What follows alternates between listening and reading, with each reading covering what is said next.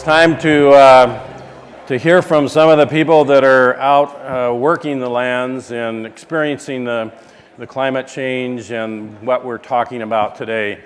So with us we have four panelists who we will each come up and they'll speak a little bit about their operation, background, the conditions that they face in their operation, and then we will open it up for questions from the audience. So to start us off, and by the way, I'm Mark Gustafson. I'm the Interim Director of the Rural Futures Institute here. I also am a fifth-generation farmer, farming about 45 miles north of here near Meade, Nebraska.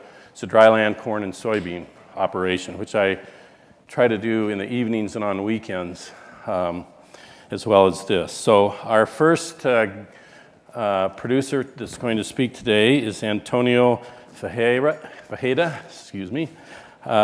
who has recently returned to his family's ranches in Mato Grosso do Sul in Brazil. Prior to that, he spent a number of years in international supply chain management with a large company down there. As he told us earlier, the family ran out of uncles to run the ranch, so it was his turn, and he decided to come back, and he's enjoying it. So with that, Antonio. Thank you. Okay.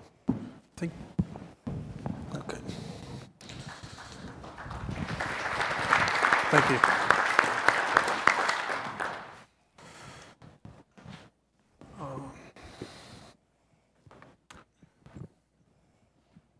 Good morning. Thank you for the opportunity. This has been a real pleasure being here. I'm very happy with this invitation. We were requested to share a view of the field, and I'll try to focus a little bit in my operation, but also a little bit in the Brazilian in terms of water. So yes, my background is in freight forwarding and global logistics. I took over the ranch 2.5 years ago, but even though it's been a few years doing that, our family has been in Brazil for 290 years, being ranchers.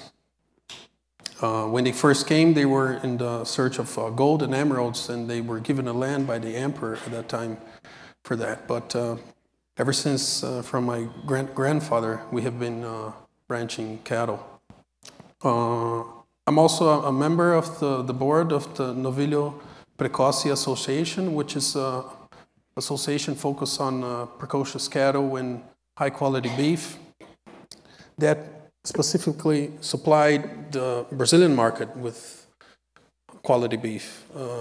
The major importers for the Brazilian beef is actually Russia and Iran, which are not the most quality demanding beef.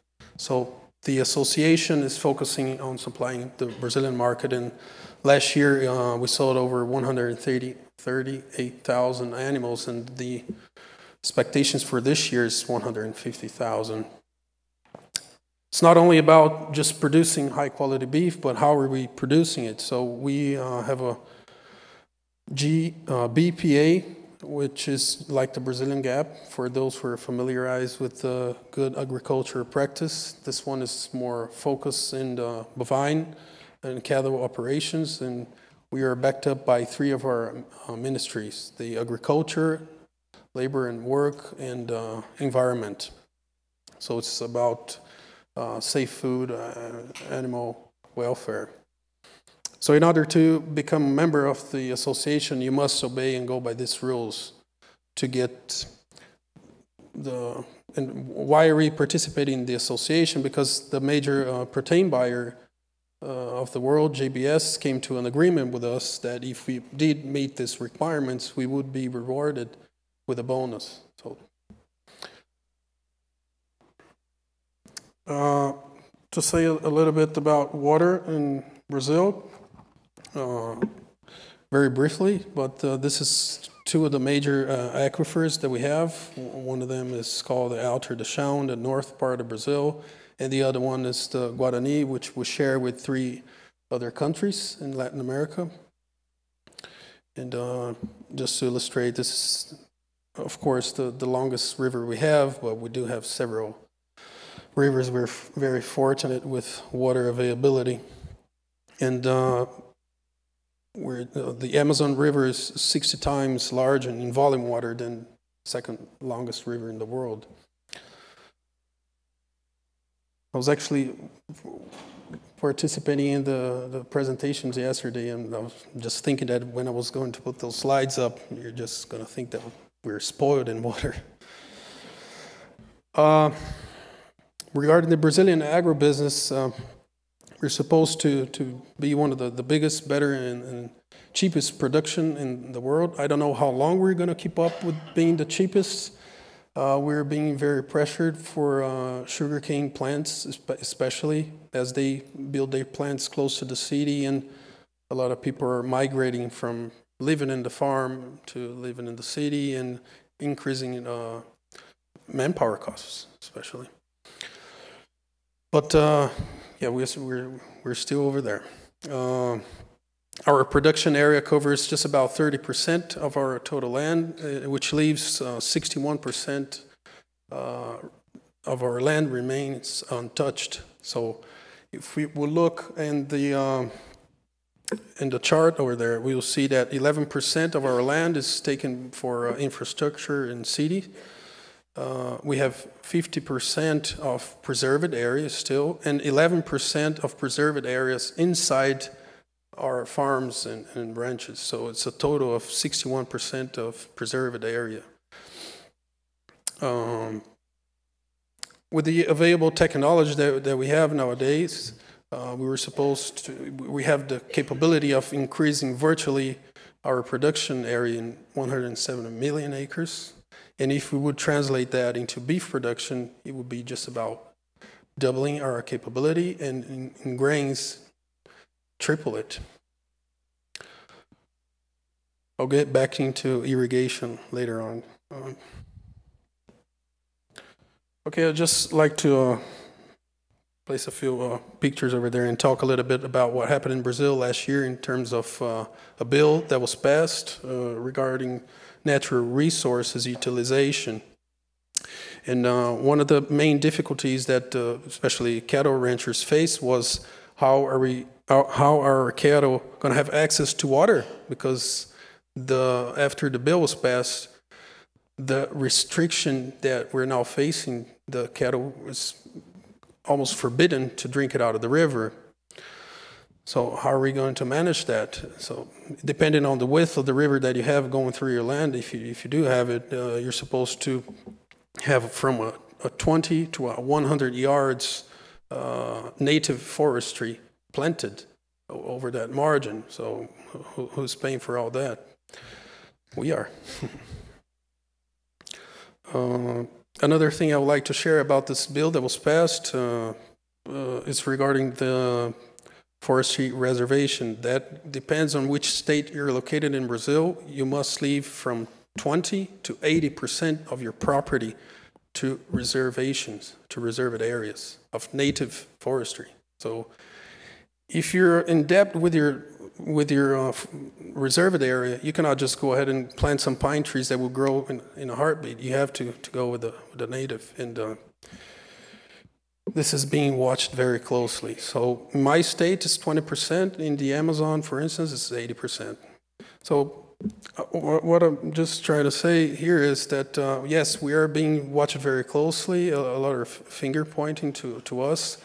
We're doing our homework. I just wanted to share a few pictures of worldwide rivers, but also river in the Brazilian urban areas that are just not going by the same rules that we are.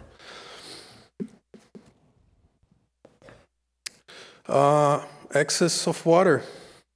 I hope I got that spelled right. Pantanal region is in the backyard of our property, just about a 3-hour drive. And this is what happened in February 2011. It just rained so hard in such a short time that if the farmer was lucky enough to get his cattle to a dry land, that was good. But there were some farmers that were not lucky enough. and just got caught up. We have excess of water, we have lack of water. It's not only a Nebraska issue.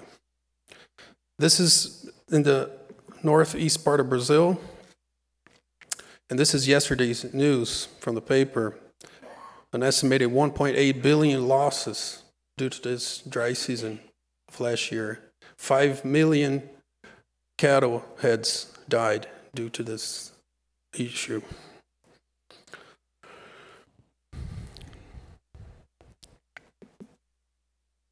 Okay, now about my personal operation a little bit.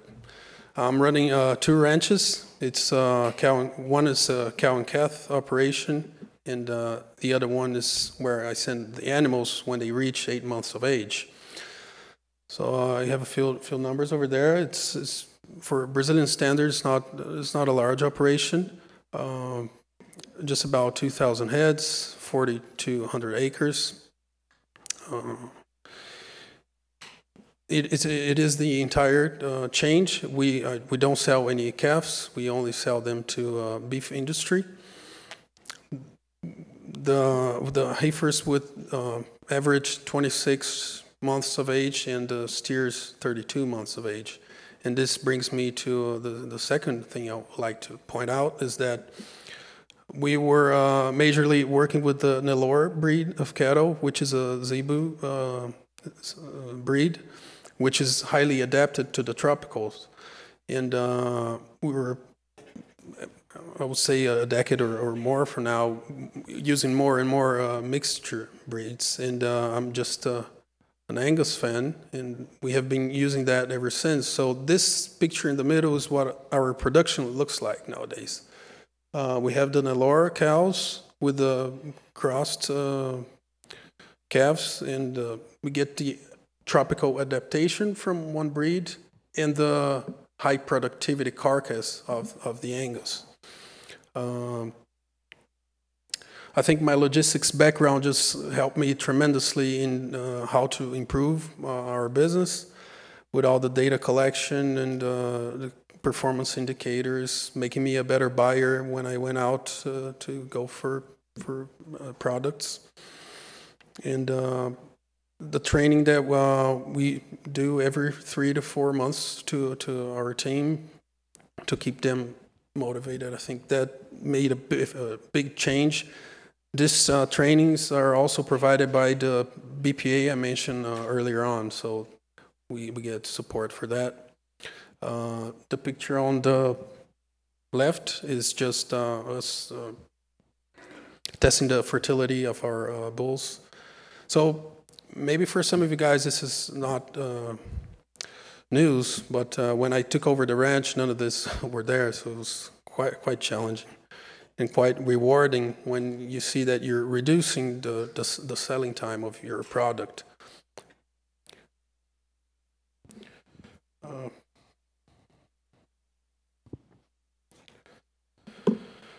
So with the mixed cross, we're expecting to reduce the selling age in just about 11 months.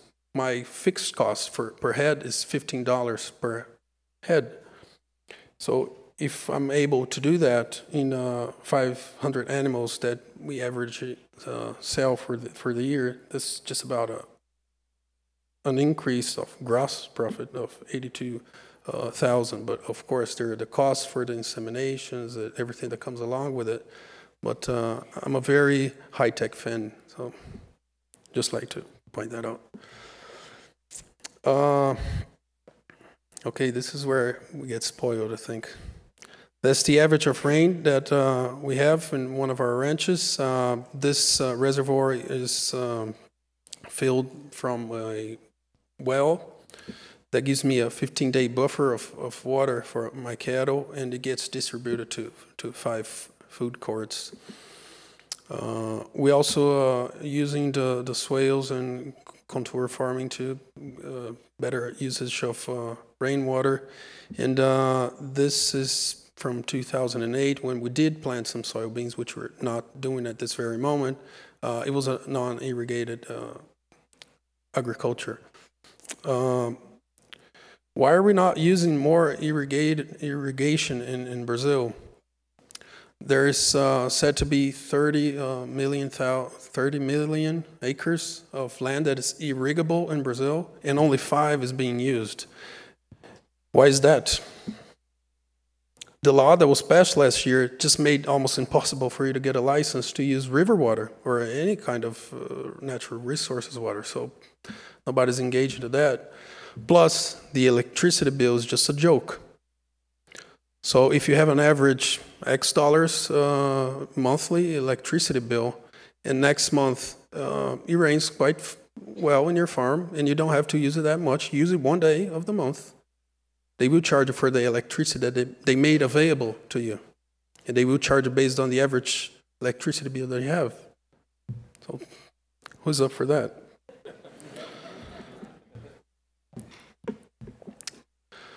Okay, the other farm is more of a hilly area. Again, fortunate enough to have a natural spring and a water mine that feeds the food courts based on gravity. But I cannot distribute all the water that well, so as the dry season is not severe in Brazil, I'm able to make ponds, and this water will last throughout the winter.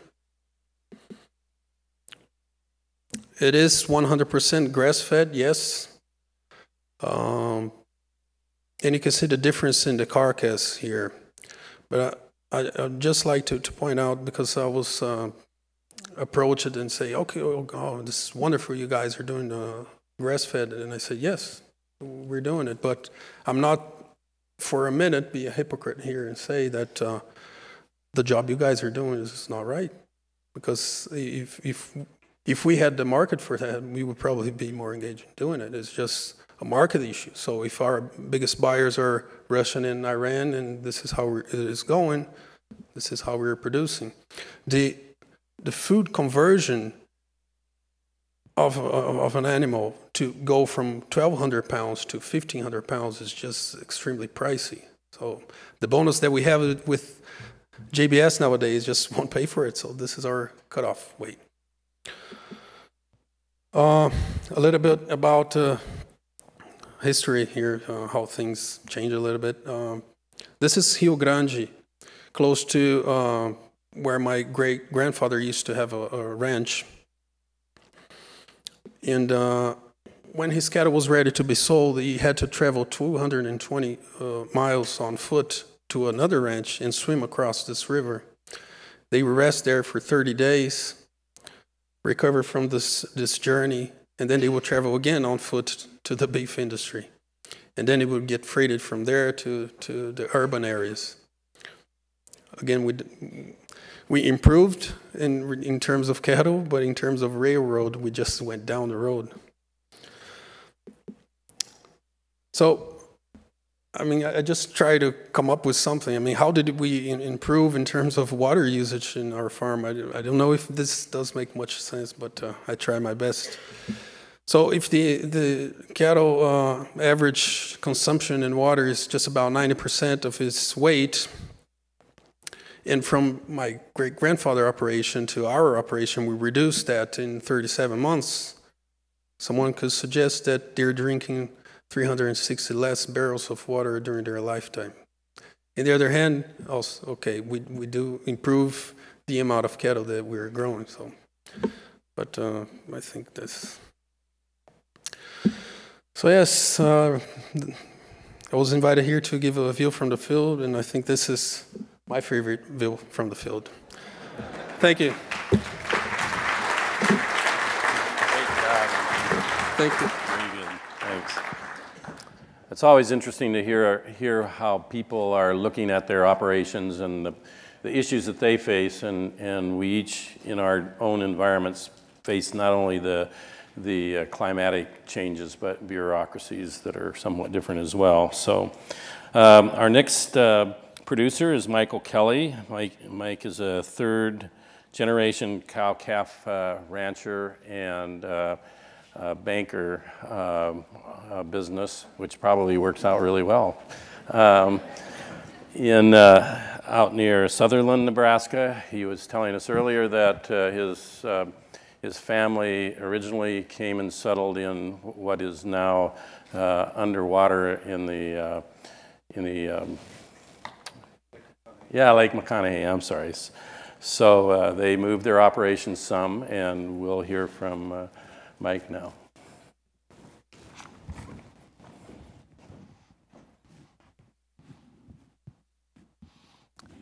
Mark, how do I start this? Oh, there we go. Well, thank you, Mark. I was telling Antonio there earlier, is if we're going to gauge the quality of the speech by how far they came, then Antonio from Brazil is certainly our expert here today. But anyway, my name again is Mike Kelly. I grew up in west central Nebraska at Sutherland. I now live in North Platte, and we have a family operation. I have a son on the ranch, and I have a younger son here, Tom, today, that's a senior at the University of Nebraska, majoring in Ag Econ. And so our operation has been a family operation going back to my grandfather came over from Ireland in 1885. He was the youngest of three brothers. At that time, they only had room for one son on the ranch, and the eldest son or on the farm back there, a small farm, and the eldest son got to stay on the farm, and the two younger brothers had to go find their own way, and both of those came to America. My dad's grandfather settled in Nebraska. The other brother went on to California.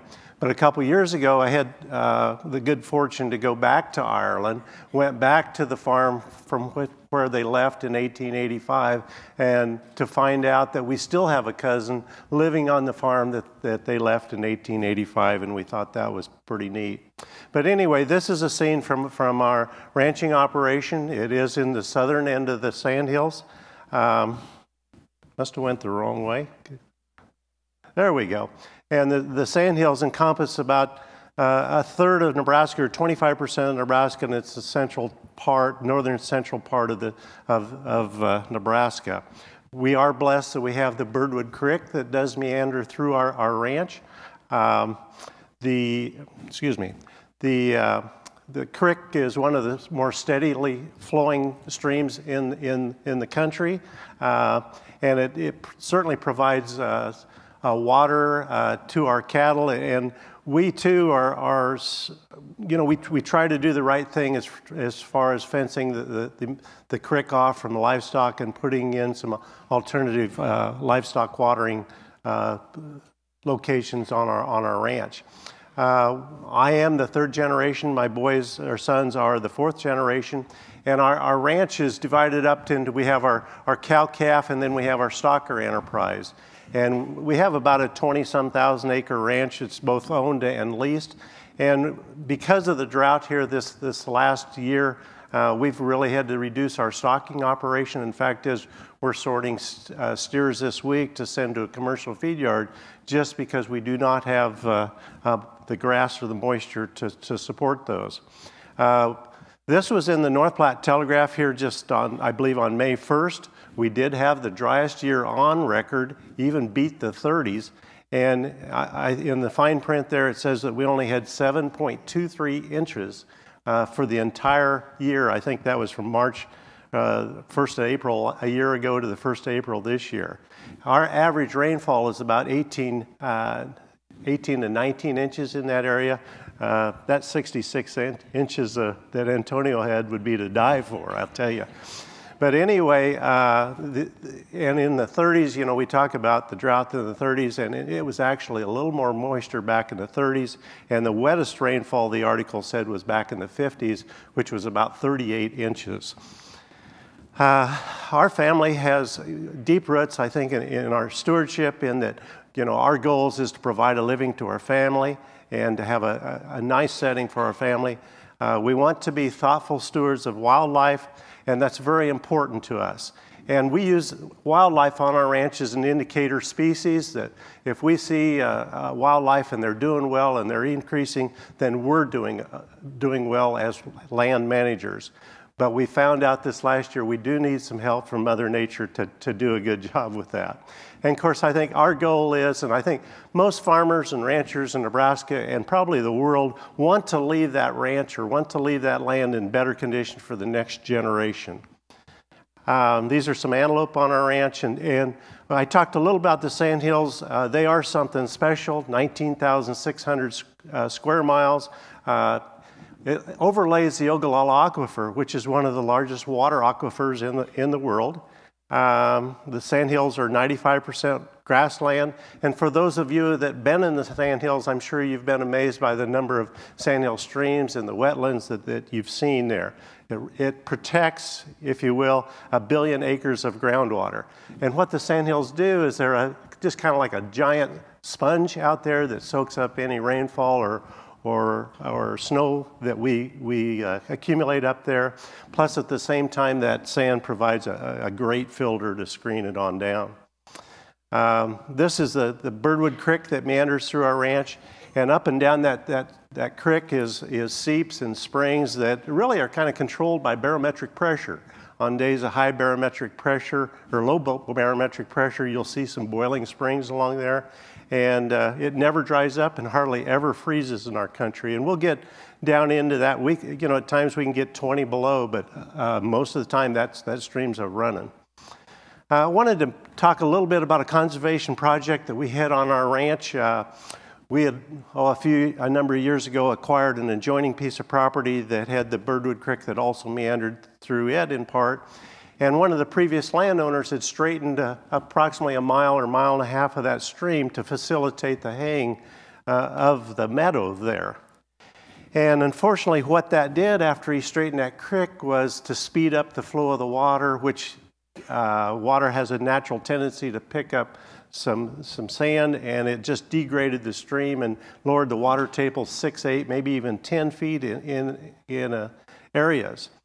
And I was certainly concerned about that. It basically de-watered that entire valley for that mile to 2 miles, and talked to a number of experts or conservation partners, and we came up with the idea, and the NRCS, in fact, found a map of an aerial photo back in the 1930s of which showed the old meanders of the stream. And we overlaid that with a map of the new, the straightened creek. And what we did with the help of a number of conservation partners was go back in and put some of the meanders back in and plug the ditch, basically. And the transformation there was just unbelievable. It brought that water table back up. It brought us, increased the grass production, hay production. It was a win-win for not only us as ranchers, but for wildlife and habitat also. This is one of the restored wetlands that got water back in it right alongside the creek. And these are just, some of the environmental partners that worked with us to accomplish that task. It was over a $100,000 project. The Sandhills Task Force was one of those partners, of which I'm a board member up in the Sandhills. U.S. Fish and Wildlife took their part, the Nebraska Department of Environmental Quality. And the Nebraska Environmental Trust, we had a grant application through those or for some cost share dollars. The Nature Conservancy took a leadership role and helped coordinate the whole project with us. And in return, we worked with them on a conservation easement along the creek corridor, and they've been great partners for us. The NRCS, I mentioned them earlier, along with the National Fish and Wildlife Foundation. And I think that we as Nebraskans recognize the beauty of the Sandhills, and we also recognize that we are stewards of that treasure. And we need to protect and preserve that area of the Sandhills and the aesthetic values of the landscape. There's also some threats to the Nebraska Sandhills that I just wanted to talk about briefly today. And one of them is the conversion of grassland to farmland. And of course, with $7 and $8 corn, we have the encroachment of farm ground into the Sandhills, and especially with the convenience of center pivot irrigation.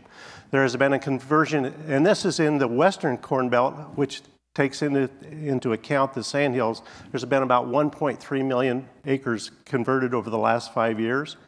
And then again, we have urban sprawl that's creeping up from Interstate 80 into the Sandhills.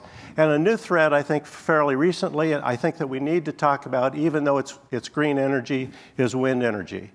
It is an environmental dilemma. And I know a lot of you are in support of wind energy, as I am also. But I think that we really need to take our time and place those large, massive wind farms in strategically low impact places. This is a picture that we took in Kansas on a ranch down there, and I think that the picture speaks for itself. Wind energy concerns in my mind is the fragmentation, the loss of habitat, the visual effects, and what is the future impacts going to be on the Central Flyway. As you all know, we have a major flyway that passes through the Platte Valley and the central part of the Nebraska Sandhills. That migration of literally hundreds and thousands of migratory birds and cranes, and more importantly, or as important, is the grassland birds and the grouse. And I've had the opportunity to be in Kenya and Africa and see the wildebeest migration, and I think our crane migration, our grassland bird migration rivals that. And I think that those of us that live in Nebraska, we're accustomed to it and we take it for granted, but it's truly a world-renowned thing. So I think in summary, ranching and stewardship go together. The Nebraska sandals are the largest intact prairie left in North America, and I firmly believe they need some protection. And I think there's an opportunity to exist. I know there is an opportunity to exist for ranchers to work with various conservation partners, and they're willing to do that. And I think that these massive wind farms should be located in environmentally less sensitive areas that are already disturbed and fragmented. In southwest Nebraska, there's literally thousands upon thousands of center pivots, and those pivot corners would be areas that would certainly be already fragmented, and it would be a good location for that. So with that, I'd say thank you very much.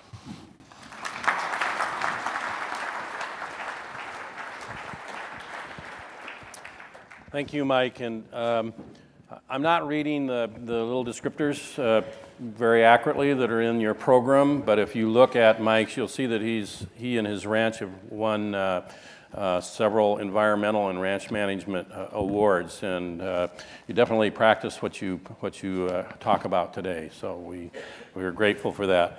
Our next speaker is Ken Schilz, and Ken is from a family operation out in the western part of the state. They have farming operations, but they also have a 20,000 head feedlot. Ken also has served in the Nebraska legislature since 2008, and we welcome him now to speak to you. Thanks. Well, thank you very much, and good morning, and what a pleasure it is to be here to speak in front of all of you. As I look around the room and I see so many faces that I know, and I'm wondering, what in the world am I doing up here speaking to all these folks that know so much more about this issue than I do? But they invited me, so here it goes. I do have to apologize. I wasn't able to come up with a PowerPoint program. I spent yesterday in Ogallala at an invasive species mussel conference that we held there yesterday. So that was a great day there, and fits right into what we're doing here today and what we're talking about. There are so many things that affect water and availability and the use and the quality, and all of those have to come together. I'll tell you a little bit about our family operation near Ogallala. My grandfather, I'm the third generation, my grandfather grew up in Cambridge, Nebraska. He was the oldest of 12 children. And as Mr. Kelly said before, in his family, the oldest got the opportunity to be there and to be the one that got to stay on. In my family, when you're the oldest of 12, that means you're old enough to go out and make a living while others are still at home living off mom and dad. So guess who got the boot there? My grandfather made it to Ogallala and Keith County by way of Oregon and California. He found out that he didn't really like to dig potatoes, and he wasn't a very good onion farmer. So he went out, and in 1939, he came to Ogallala, to work on Kingsley Dam. Well, unfortunately, they had enough help and didn't need anything, so he put his name in at the Public Works office, and a gentleman by the name of George McGinley said, hey, we could use a ranch hand. Well, it didn't take him very long to figure out that my grandfather Leo wasn't a ranch hand. It only took getting bucked off the horse once and kicked in the head to figure out that maybe they should send him to the farm. So we went to the farm, which is now southeast of Brule, Nebraska, and he started farming there. And he started feeding cattle for the McGinley family. And what's interesting about that is that in 1930s, George McGinley owned probably 6 of the nicest ranches in the state of Nebraska. He would raise his calves on those ranches, then bring them to the feed yard at Brule, retain ownership in them, feed them out, and then take them to St. Joe, Denver, or Omaha to the stockyards to be sold. The more things change, the more they stay the same. Over time, we got away from that. We got into buying cattle from everywhere, feeding cattle for everybody. And I should say, I'm in a little different position than these folks are. They get to raise the cattle. Once they get to the feed yard, it's very intense. We feed the cattle. We feed them to get them fat. We feed them in as short a time as possible so that they can go to market in the most efficient and valuable manner possible. So when he says that when they hit 1,200 pounds, that's the ending point, well, he's done a lot of research, and others have done a lot of research to know that that's the case. Here in Nebraska, we don't do many grass-fed cattle. We feed most of our cattle corn, fed rations, and we talked about some of the things that have changed over time. Well, it used to be that if you fed cattle, you wanted to feed them corn, obviously. Well, then we got the idea that, hey, if you can crack that corn, you can get much more utilization out of that corn for the animal. And then we got really smart, and we figured out that if you could make it into cereal and you could flake that corn, that it made even more advantage to the cattle, made it even more efficient for those animals to gain. And then what we found out is that through this expansion of ethanol and everything like that, what we found out with the byproduct, which in our world, a lot of folks will say the byproduct is the ethanol, but the corn byproduct that you get, the corn gluten that comes out of that, is one of the most amazing cattle feed I've ever seen. It's incredible. And what we found out was you no longer have to flake your corn. In fact, if you mix the distiller's grain, right, with cracked corn, it's actually more efficient than flaked corn. So everybody that spent millions of dollars getting their flakers in place are now figuring out how the heck to get out from under them because they cost a lot of money in maintenance to run, electricity, boilers, all that kind of stuff that you have to deal with. So as we've come through time, we've had to become more efficient in feeding the animals because that's what the consumer demands. Not only have we become more efficient, but we've also have had to become better at producing the type of meat and the quality of meat that people are willing to pay for.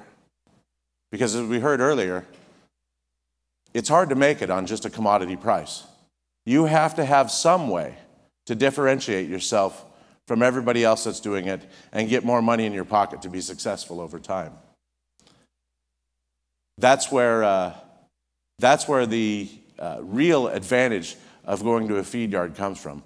And I can guess if we talk to any of these folks that are up here, all 3 folks here are cow-calf folks. They have all the data on every animal that they produce. And if they're doing it the way I think they probably are, when those cattle go into if they're owning some of those cattle and they have an agreement with the packer as they go through, they're getting data back on each one of those cattle so that they can go forward and make those decisions. We worked very closely while I was managing the feed yard. I don't do that anymore. My family has found something less detrimental to them for me to do, and that's here in the Nebraska legislature. But anyway, we worked very closely, and we're a premier partner with Certified Angus Beef. So when you heard Antonio talk about the Angus breed and all that, we were very happy to become partners with them, and we've worked with them for a number of years. While we were there, and while we were working with them, seeing that our feed yard sits right on the south side of Interstate 80, and everybody might wonder, now why would you put a feedlot there? Well, I can tell you this. The feed yard was there before the interstate came through.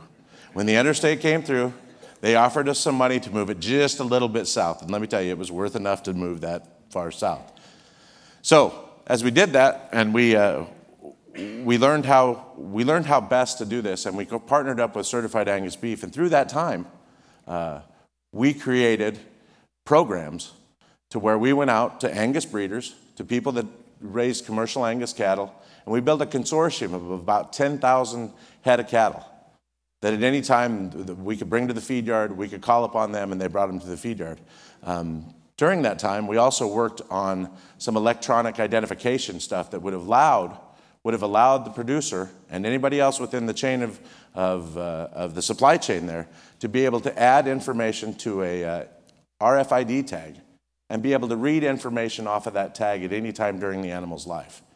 And we worked with a company that just drove by the feed yard because it sits right on the south side of the interstate and stopped in and said, hey, and he was shaking this little tag in front of him. He said, would your industry be interested in a tag that you could write information on and read it back off at any time during the animal's life? Well, not being any smarter than I am, I shut the door and I said, absolutely.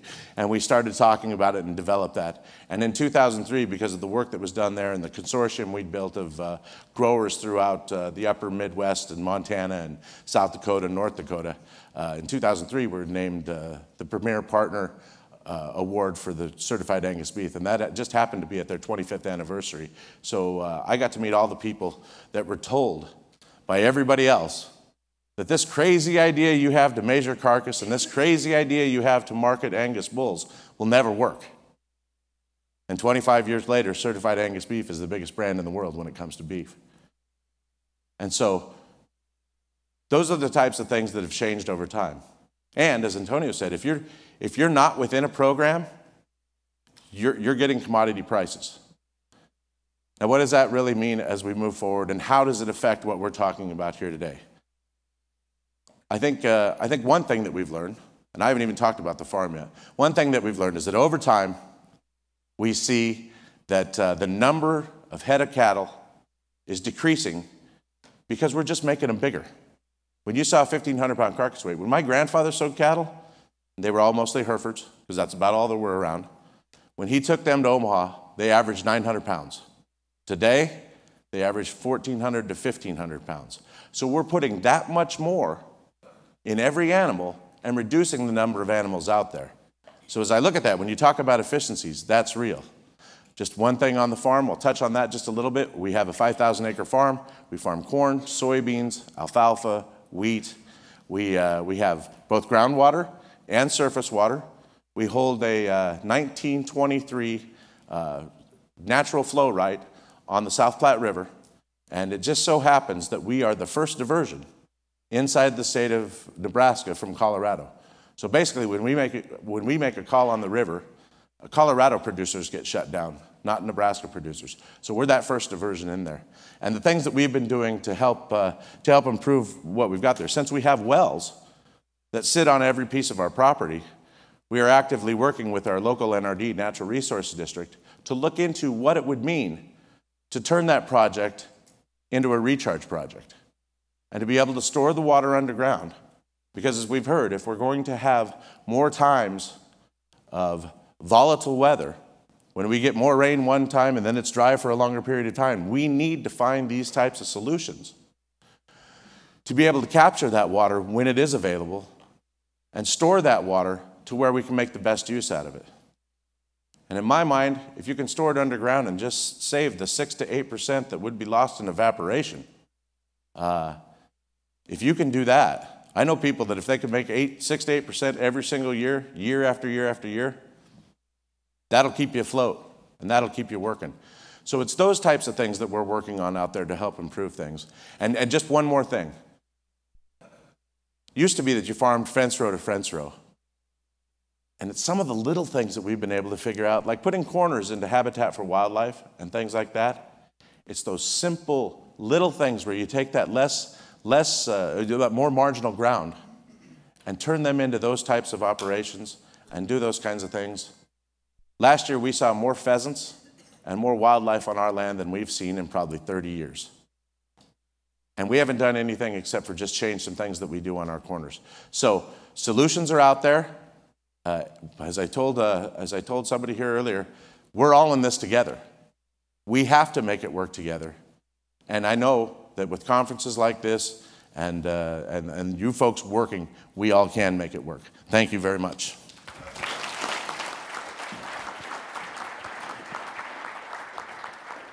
Thank you, Ken. Really appreciate your service in the legislature. I think maybe your ranch is actually missing out on some good ideas. Our final producer is Duke Phillips. Duke operates 2 diversified ranches, and when he says diversified, they are diversified. Very interesting, different set of enterprises that he has on these. Duke started out his ranching career in Mexico and then has come up to Colorado and Texas. And with that, Duke.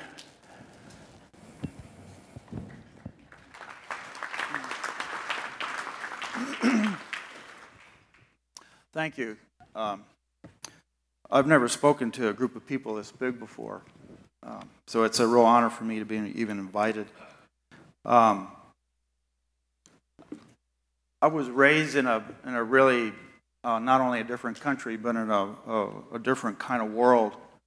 It was very isolated. We're about 5 hours from town, and as a consequence, the people that I grew up with were very connected to the land because they had to survive from what they produced. And so it was a real blessing for me to have that background. And I never dreamed that I'd be living in an environment where I'd be within 2 hours of over 1 million people, which I am today. At first, I looked at that as a threat. And over time, my perspective on ranching and people has changed greatly. Because I've come to see ranchers as being one of the best alternatives for resolving some of the ecological issues that we face today that are so monumental. Because we live on the land, we have a lot to stake. I also feel that ranchers are at a crossroads. I think that if we don't do something different, being 2% of the population fading very fast, that we're one day going to not be here. Another thing that I realize is that there's a huge gap between people who live in town and people who live in the country. We have education programs on our ranch. We have 2,000 kids who come K through 12, and we have a lot of adults. And I'm not exaggerating when I say that these kids really think that cowboys are people who are running around shooting guns in the air on horseback like they see in the movies. And so as I have come closer in contact with our society and being a professional rancher, my goal has changed from trying to create my own world away from everyone, my own kingdom, where I came from, to trying to create an opportunity for people to get together and learn from each other. People like us who live in the country and people in town who are very concerned but really don't have the experience or the kinds of things in their lives that would bring them in touch with nature. So those are some of the things that I believe in, and perhaps they will tell you a little bit about explain why I have created the organization that I have. The website, I guess it's not going to go up, but we were going to try to get the website with pictures up for you to see. So these are just pictures. We have 3 different websites. Ranchlands is a company that I manage. I do not own any land except for about ½ an acre. We just bought a house, my wife and I, in town. But I manage about 200,000 acres. One ranch belongs to the Nature Conservancy, and the other ranch belongs to the Colorado State Land Board. The Chico Basin Ranch is a property located southeast of Colorado Springs. It's 85,000 acres, owned by a state land board. I have a 25-year lease. I feel like I'm living my dream. I worked many years across the United States, from Florida, New Mexico, Nevada, Oregon, Australia, Latin America, working just because I wanted to go out and learn as much as I could, and I studied under people like Alan Savory, Bud Williams, Ray Hunt, Tom Lassiter, my heroes. My dad said, don't go study agriculture. Go work for people who are doing what you think you would like to do. And so finally, I ended up on my own place, which is the Chico Basin Ranch, this beautiful prairie landscape located southeast of Colorado Springs. That's it right there. With raising my family. I have a wife and 4 children, and 2 of the oldest ones have returned back, and they're working in the family business. Cattle is our main, it's our core business activity. We have a purebred beef master seed stock business. We produce all our own bulls. We have a commercial cow business producing calves, commercial calves. We have a grass-fed meat business that we sell grass-fed meat to Whole Foods through the internet and other kinds of natural food businesses. We have a yearling operation, and we also buy and sell cattle. So if we see an opportunity somewhere to buy some cows and develop them, or some heifers or something, we'll develop them and then resell them. So we're very diversified just in the cattle business. We also look at land as a multidimensional resource, not just a home for cattle. I think conservation and economics are linked together, and conservation has to pay for itself in the long run, or it's not going to happen. Ranchers have taken a rap over time because of abuse of land, but many, if not most of the times, it's because of economic reasons. You're up against the wall with a drought or with a downturn in the economy or something. So if you have another business to compensate for those down times, well, then you can reduce stocking rates and cooperate better with your resources, your natural resources. So we have a wide cross-section of businesses. We have a hospitality business. It's not a dude ranch. At first, I was scared to death of bringing people to the ranch because I didn't want to entertain them all the time. But so we make it really clear, if you come here, you're going to go to work. We show up at 7 and go out with us. But the travel industry has changed greatly. Experiential-based vacations are very popular, and we have a growing family of people who come to the ranch to learn about ranching and to become involved. And they judge the quality of their experience on the ranch by how, to what degree they contribute to what we're doing. We have a art exhibit. We invite artists and photographers to come to the ranch, and they spend 2-3 days. Some artists come and ride with us, and we have an exhibit. We have music concerts. We have a hunting fishing enterprises. I mentioned earlier we have a very large education program. We have about 2,000 kids that come through our program. Colorado Springs is 45 minutes away, and Pueblo as well. So we have about 400,000 people right there. So a lot of kids and a lot of people want to get out and see nature. So it's all free. We pay for all of it. We also manage a ranch for the Nature Conservancy, and we have a herd of bison that runs on 50,000 acres as a conservation herd. A conservation herd basically means we're trying to recreate a herd of wild bison, try to emulate what they once were as much as possible with limited space. And so that's been a learning experience, herding wild bison. My respect for the animals is changed the way I look at animals. It's really, really amazing.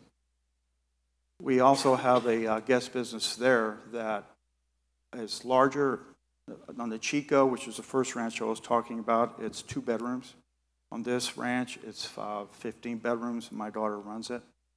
And we see guests from all over the world. And this ranch is, because of the Nature Conservancy, we offer a broader range of activities, which could be, we have a naturalist on board, and so we take interpretive walks.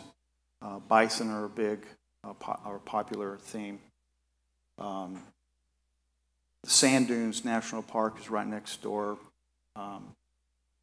Michael Forsberg brings his family down, and we have photography workshops as well.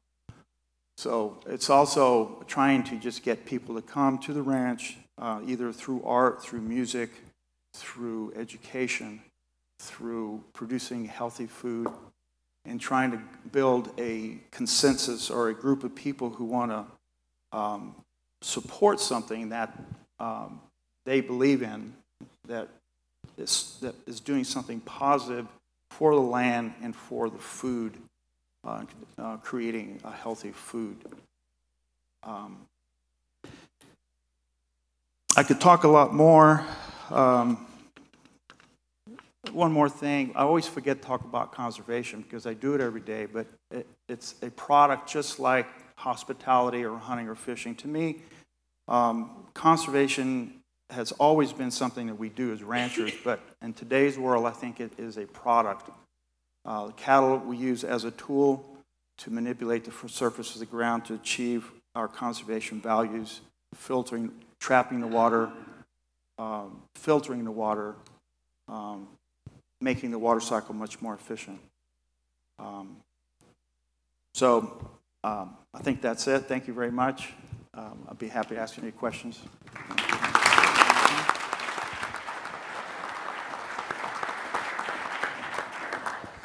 We have, as you've heard, a great panel and people that are approaching their ranching and cattle feeding operations in a very intellectual way, thinking much beyond just their short-term profits. And so at this time, normally I would ask them a few questions, but they had such interesting stories, I didn't impose a time limit. So I'd like to open it up at this time to the audience to ask questions. So anyone has a question of any of the panelists, you know, we have those 2 mics back there.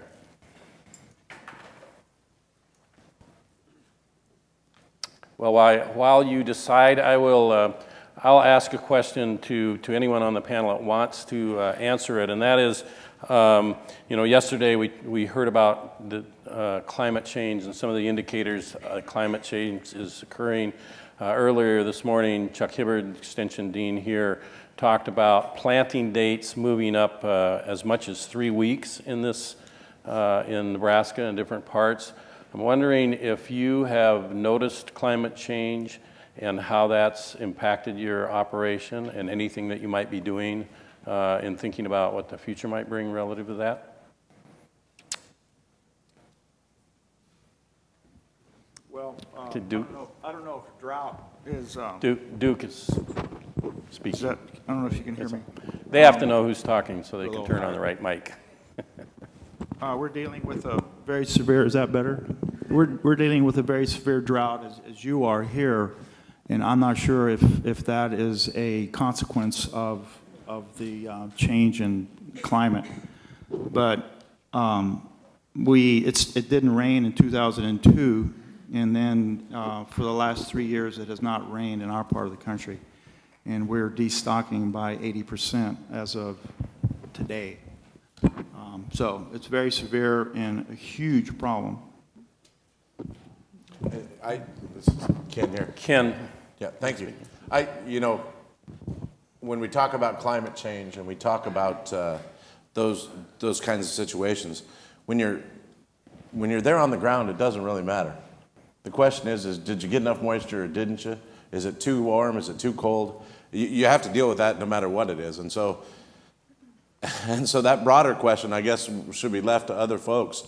We just have to learn and find ways to deal with it. And you know, last year when we were to this point in time, we'd probably had about, what, 10, 15 days over 80 degrees?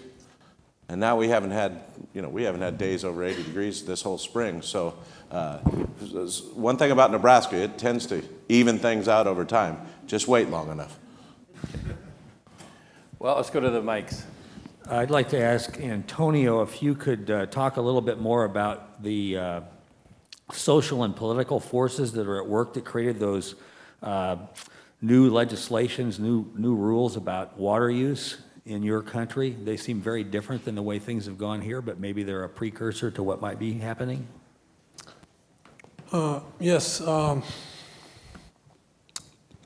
Like I said, I think they're very restricted in terms of natural resources utilization after this bill was passed.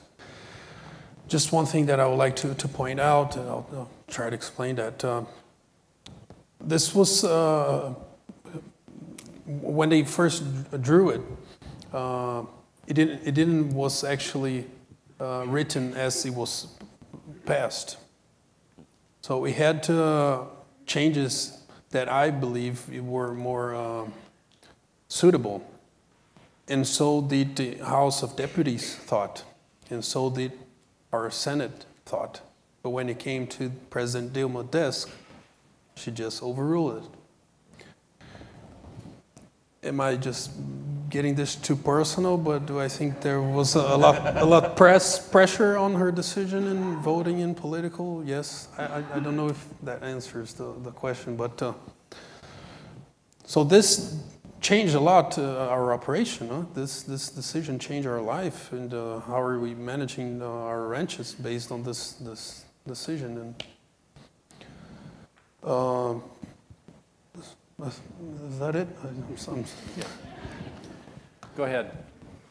Hi, Kelly Witkowski with the Inter-American Institute for Cooperation on Agriculture.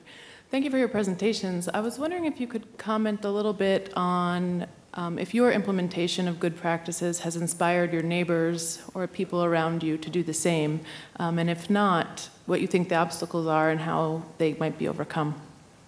Are you directing it at the panel as a whole? Mm-hmm. Okay. As I said, I'm a member of this association, and when I first moved to the countryside, I was eager for as much information that I could receive, and I see those guys being the high-quality producers. How do I get my ranch to be more productive? So I had my ears open, and I was joining with them, and I think I'm doing my homework to sharing about the association with every neighbor that I can. Every time I go to the beef industry to follow up with my selling, I'm telling, hey, did you sell your cattle through the association? And if not, this is what you're missing, and this is how you're supposed to be there, how to get there. So I think it's more a mouth-to-mouth issue, and you have to go over a few boundaries, but there's no way around. Huh? You have to, I think. Well, in Nebraska, get me on. In Nebraska, we're blessed with the university, and I think it was mentioned earlier today, the research center up at Gustafson, which is a ranch that was donated to the university that's used for research. They have annual field days that are well attended, well accepted by the ranching folks, and we go there for new ideas, and they work very closely, I think, with the ranchers. I guess I've been a guinea pig, and the fact is, I think today we have a university project on our ranch, AI and a bunch of heifers. It's in cooperation with Dr. Funkston from the North Platte Research Center, and so we have been offered our opportunities, and we have worked very closely with them. And I guess from the ranchers, I'd just like to say thank you for all of you folks that are involved with the university and providing that to us as farmers and ranchers in Nebraska. I think as you look at that and you wonder as to whether or not people are taking on new practices, finding ways to do things more efficiently, I think the inevitable answer is yes, because if they don't, they aren't going to be around. And this doesn't just, I mean, it's not just the dollars and cents. It's everything. It's like everybody said on this panel, and I think Duke said it best, this all has to come together, right? your cattle don't do any good if there's no grass to eat. Your cattle don't do any good if the water's, you know, not available and not there. And then Mike said the same thing on some of those unintended consequences of what happens. You know, when you straighten out a stream and you don't realize the recharge implications of that, it's huge. But I think that as you look around, those early adopters do have an effect. And if you don't think the coffee shops are going on about that when people are sitting there drinking their coffee about what the neighbors are doing, then you need to attend some more of those, because that's all about it. In my case, my neighbors would be the last people who do what I do.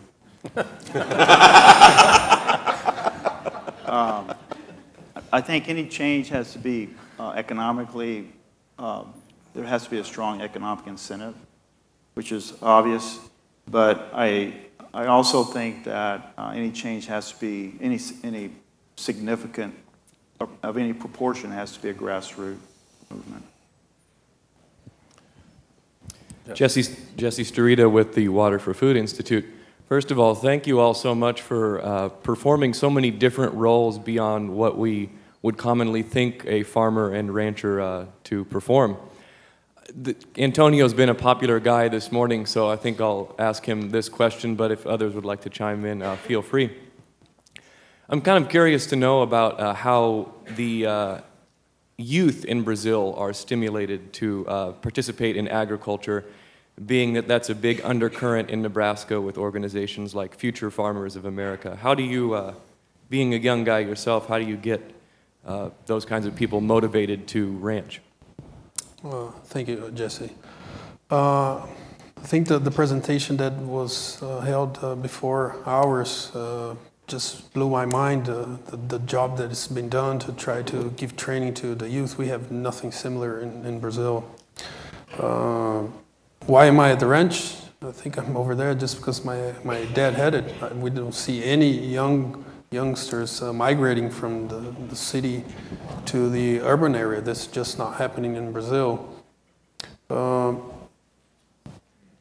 As I move from the city to the rural area, I think I can say this with no doubt. The countryside of Brazil lacks so many infrastructure and so many availabilities on things that it takes quite of courage to say, I'm going to give all this up and go over there. So I was sharing with them, for instance, in one of our ranches, my employees live over there.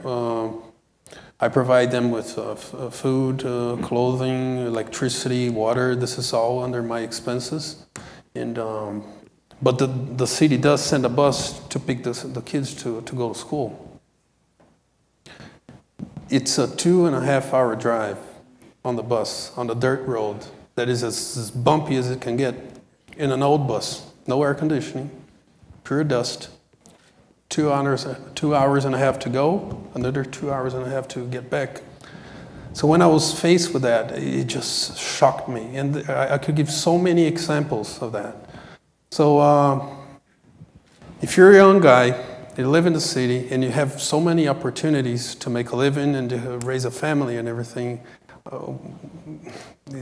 I cannot blame why they're not moving to the countryside of Brazil. So the majority of the youngsters that are still running the show is just because their fathers or grandfathers were doing so. Okay, next question. Thank you. I've been in Nebraska. Oh, my name's Dale McDermott. I'm with Lycor Biosciences here in Lincoln. And I've been a Nebraska resident now for more than 25 years, and I really appreciate what the panelists said about Western Nebraska. It's truly a wonderful natural resource. So my question's for Michael Kelly. In regard to what you said about wind farm placement, are you yourself or other ranchers gaining traction in helping determine where those wind farms are placed? You know, frankly, I think that we need some help.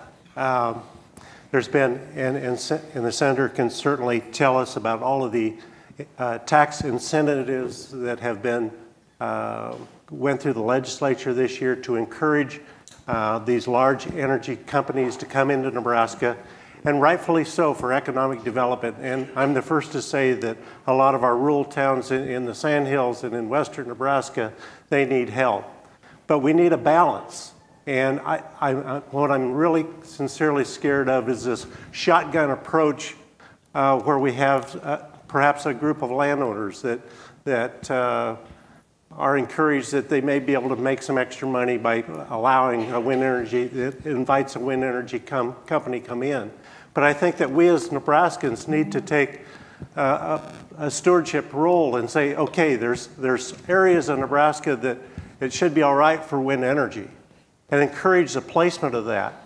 But in Kansas, for an example, and wind energy came into Kansas a number of years ago.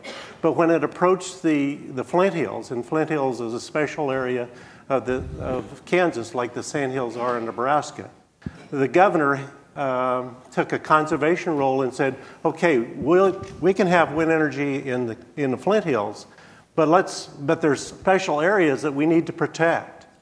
And he appointed a special task force to analyze, and it was made up of not only ranchers, but scientists and folks from the university, to identify areas where it's appropriate to place wind energy and areas where it's not appropriate.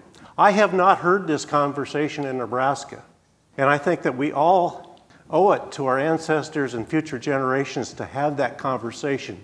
And the sooner we start that conversation, the better it is for the next generation. Okay, we have two gentlemen left standing. I think those will be the last questions. Go ahead. Hello, my name is Gus Von Rowan. I'm a permaculture consultant with Nebraska Farmers Union, and I enjoyed the presentation, and I have a question for Mr. Phillips. He mentioned Alan Savory. I have been fortunate enough to see his TED Talk and the implications of what pasture mob grazing or mob grazing with pasture or adjacent dryland farmers can do. I was wondering if you could address any of these topics, please. Could you repeat what you would like for me to address? The what Alan Savory's mob grazing techniques, and if you can address partnering up with other dryland farmers, at least the ranchers with other dryland farmers. Mm-hmm. Okay, well, mob farming or mob grazing is a technique which consolidates all the cattle that might be run in several pastures into one pasture, and then move that in a migratory fashion and not return to where they had grazed until those plants are completely recovered, and you're disturbing the land at the same time as you're grazing, you're recycling nutrients, you're laying mulch down, grass that you don't eat. So they're trying to duplicate what happened once with bison. And so that is what I have learned from him, and in terms of doing it with your neighbor or with other people, your biggest constraint is always water. It's also your most costly part of the whole thing. That's your bottleneck. A single strand of electric wire is very cheap and fast, and we use it all the time. So I think there's the practical realities of how do you water enough cattle. And Alan Savory thinks huge. And so unless you have a river or lakes, things like that. But the idea, I think, is fantastic if it can be done. My name is Irv McQuarrie. I write a finance blog focused on agriculture. Question for Mr. Phillips. You talked about how ranching is such a small percentage of activity in this country and how it might be disappearing. That seems a little hard to fit in with the doubling of food production that will be necessary by 2050, but that also entails a tripling of protein consumption.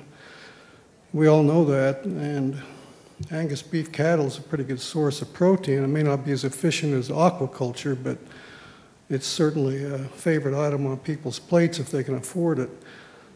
So how do you reconcile that with farming being on the brink of disappearing? I mean, ranching cattle being on the brink of disappearing.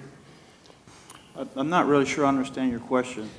We need a lot of protein. And as people enter the middle class in Asia and Africa and so forth, they're going to want beef protein. And you know, do we want to bow out of supplying that because of constraints in this country? I mean, your concern is that ranching is disappearing, and how do you reconcile that with the need for protein? Well, there's a lot of land that cannot be used for any other purposes, first of all. And it's also, I think, an important cultural aspect of our society. And I believe that cattle grazing or grazing animals is an important part of the regeneration of ecosystem and trying to enhance it and protect it and enhance the different ecosystem processes. So it's about drought.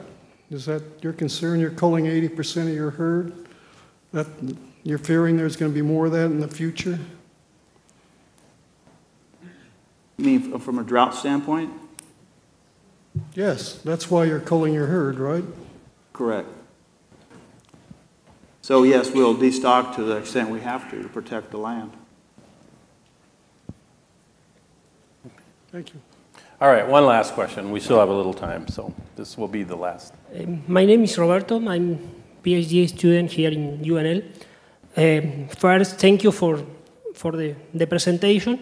So I have, as a student, I have the opportunity to know the whole Nebraska, including the Sandhill.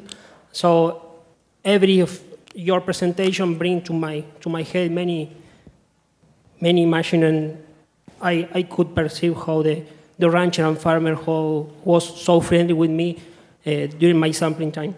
So we have listened many things about energy, about water, about food, about poor people. Many of these ideas came to us. So my question is mainly for the two people from Nebraska. I would like your opinion about the Keystone oil pipeline, and even when your opinion is yes, no, I would like to know why. And maybe some of you can explain to the audience what is the Keystone oil pipeline. Well, thank you for the question. The Keystone XL pipeline has been an issue for a number of years. We've had to deal with it in the legislature for a number of years as well.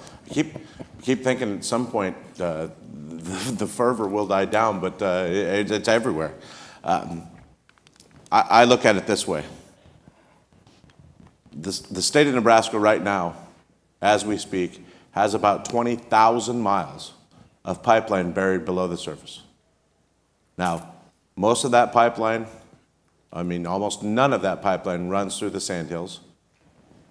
There was a lot of negotiations that went on, a lot of work that went to find the safest route within Nebraska, and we're still working on that to find out whether we found that or not. And we're waiting to hear back from the federal government. I have steadfastly been in support of that pipeline as well as other pipelines, because just as we talked about and we heard speakers talk about earlier, without a form of energy to do what we do every day, it makes it pretty darn tough to get our agricultural products, our food, to the places where it's needed. And as I look at it, you know, we are in a carbon fuel world, and I don't see that changing here really in the next 50, 100 years without a huge impetus to do so. And I think that only comes from running out of a particular, whether it's oil or gas or whatever, because that really is probably the only and biggest incentive to move us away from carbon-based fuel. Now, is it right? Is it wrong? Well, I guess time will tell. But that's been my position, and we will have to wait to see what President Obama and the State Department decide on the issue. But as I've looked at it and studied it through my involvement within the legislature, I would be in support of the route that it's on now. Thank you. I asked Ken that he would be welcome to be a little controversial if he would like during the conference, and he saved it to the very end, so I appreciate that. A number of years ago, probably about 10 or so, when I was pretty much just a producer, didn't work at the university, and I would go to different meetings, the farm managers kept talking about the fact, they kept reminding the attendees that farming was a business. It was not a lifestyle. And I'd go to another meeting. Farming is a business. It's not a lifestyle. But one day out on the tractor, after hearing this a number of times, I thought, no, it's both. It's a business and a lifestyle. And the lifestyle goes beyond. You have to enjoy what you're doing. I hope everybody is involved in a line of work that's also a lifestyle that they like, because everybody's job is a lifestyle. But I think we have a panelist here today who are making decisions, good decisions based on a business model, but they're also making good decisions based on a lifestyle model. They're creating enterprises that do more than just return a profit to their business. So help me in thanking them for their presentation.